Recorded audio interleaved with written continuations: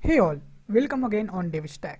So now we posted our data into the backend of the profile, and now I will click on a profile page. Then the profile data is available, message are showing here. Now it's time to fetch the data from the backend and show that data into the main profile page. So my main purpose is to make the profile page like the medium. So let's work on that. And like the medium, we have the back arrow, like update button or this kind of title. We will do the same thing over here. So for that, what I will do that I will create a new file called the main profile dot, and in the main profile dot I will use the awesome Flutter snippet and create the snippet first. It will be a stateful widget and name will be main profile, and instead of container I will return a scaffold. Then let's work on to the main profile dot file. So basically when I work on a new screen, I import the screen onto the main dot file. So again I don't have to navigate to that screen again and again at the time of debugging.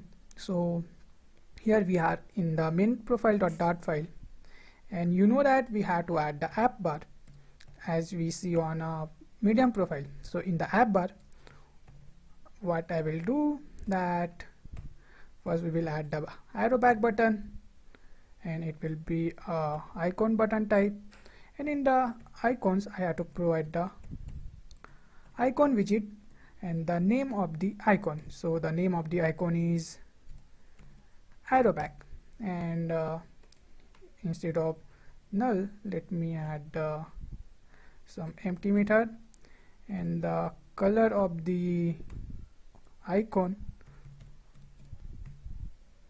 black, and hit the save, and you will see the app bar over here. So let me add a elevation. So I will do the elevation as a 0, and I will add a background color. So the background color will be white 10, so it will look the same color as our scaffold color. Now I will add one button over here for the updating a profile. So let me add it and just copy the icon button widget which we created, and in the action property which we have in the app bar, provide this icon button, and instead of arrow back icon just use the icons dot edit. Now hit the save, and you will get a edit button over here. Now let's work on to the body of the scaffold. So the body will be a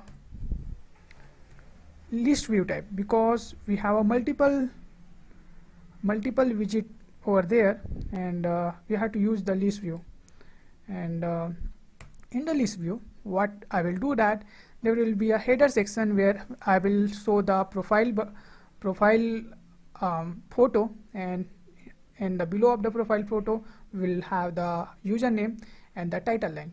So it will be a header section. So I will create another method for it, a head method, and in the head method I will return a column, and in the column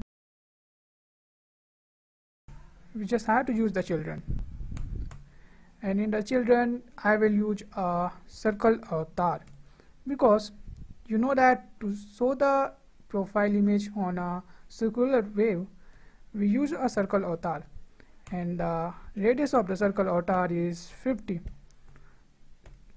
To see the changes, let me import this head onto the list view and see the changes.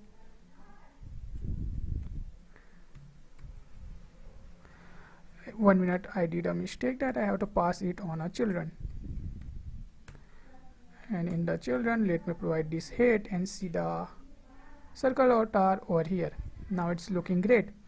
Now in the column we just have to do a one thing, that wrap the circle avatar into the center widget, and the cross-axis alignment of the column edge start, wrap the column with the padding also, so it will look good. Let me add the padding also, symmetric type, and it will be a horizontal like 20 and vertical 5, maybe it will be good. And let me just do a one quick thing, that now we have to work on to the username button. So I mean the username text. So below this center, let me add a text widget.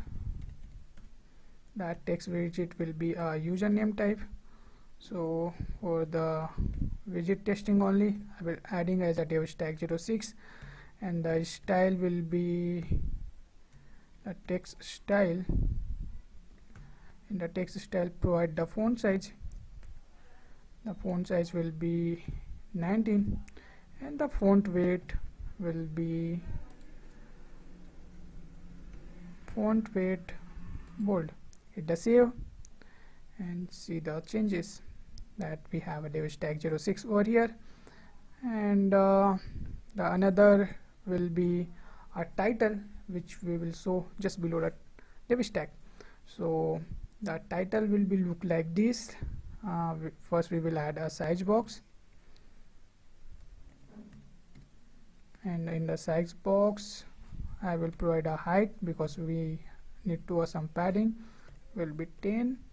Then add another text widget where provide the title like app developer full stack developer and web developer, the thing which you want to show in your title. And hit the save, and let's see what will happen. You can see the changes over here, and we will fetch the image. Let me first do a one quick thing, that we just have to add a divider between here, divider, and in the divider we have to provide the thickness. The thickness will be 0.8 something, and you will see a divider over here. And below the divider we will add name, about, and all those details which we are facing. So right now we are working on a UI part. Then after the UI will be done, then we will fetch the data and show the data here. So for that I will just create another widget called other details, because I don't want to just use, I don't want to use over here, the name and about, all this detail will be create using single custom widget. This custom widget I will use for all the other widget. Let's just see that what I am doing. So it will return again a column, and in the column we will have a children again, and the first children will be a text, which is the obviously a label. The label which I will get like, and another thing will be a value. The label means the about is a label, and the thing are written in about section is a value. So the label will populate over here, and just wrap it with this and add a string and add this. Now just do the styling, just use text style, and the label font size will be 18 and the font weight will be bold. Okay, now hit the save and add the size box over here, and you will see the changes once I will import this thing, because I'm just creating a screen right now. After that we have to work on to the real thing, I mean fetching a data and populating a data. So the value will be like this, and we can do the styling of the value also. And let me just create this thing, and the font size will be 16 and hit the save. And now just do a quick thing, that instead of cross-axis alignment we have to use the start and again wrap the column with the same thing, with the same padding which we are using. So just copy this padding which we use over here and add this thing over here, and now we are ready to go to use this thing. I mean we will import it over here in the body after the divider. So we have to pass the label, like I will provide a label about, and we have to pass the thing we want to show in our about section, like I am Balram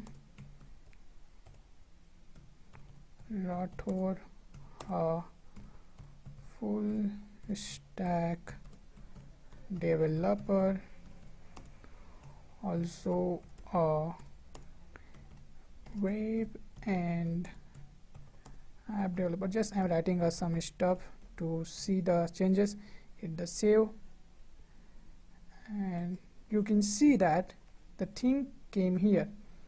Now I'm just have to do one thing, that instead of size of 10, let me provide the 5. Now we are ready to use the widget which we created. It is a custom widget because we have a multiple widget over there to use this. And now I had to do one quick thing, just use the 17 and here also use it as a 18, so maybe it will look great. Now we are ready to go and just use the same other detail thing for the other thing also. So I will copy it and I will paste it for the name and provide my name over here. So the thing is that before we fetch the data, we had to make a UI first to show how it will look like. So now the UI thing is completed, and we will use this custom widget which we created for the all other detail, like you know that we fetch the data. In the data we have an image field, name field, profession field, DOB, and about. So title line and image and username will come over here, and about, name, DOB, and profession will come here. And just after the name field, I mean just after this all the thing, I will add a divider, and here I mean after getting a data, here we will show the post which we made yet. So if you know, here you can see the posts which we made over here can seen over here. Similarly we will do for our profile page also. So before we move forward, before we fetch the data from the backend, we had to create a model classes. So now the UI part is completed, we have to work on to the model part, and I will do that thing onto the next video. But first I will complete one thing, that one viewer requested me to show the image which we stored in a backend, and how we will do that. So for that, we just go on a network handler, and I created a one method called the get images. So here the get images is return type have a network image, and I'm just passing the username which I will get from the backend. And as you know, we have a formatter that will add the base URL which we have over here. Then in the formatter I am passing the endpoint. So you know, for the image we have the uploads folder. Inside the upload folder we have the image of our user, and the image name is the same like the username. So what I did, that slash uploads, the folder name where the image is stored, slash, and I'm just passing the username which I will fetch from the backend, and the .jpg, and I'm returning a network image which is a widget type, and that widget can be used onto the circle or tar background image property. So I will show that how it will look like. Then we will do the real thing, the real fetching data into the next video. So let me add the network handler, and in the network handler I have the get image method, and here I have to just provide the username. So you know that for my case the username is devstack06. So if I will hit the save and just wait, the image is now came here, which means you just have to use this get image method which I created inside the network handler, and with help of your base URL and slash upload and slash username.jpg endpoint, you can access the image which you stored in the backend. So which means the doubt of that user, that viewer, is solved over here.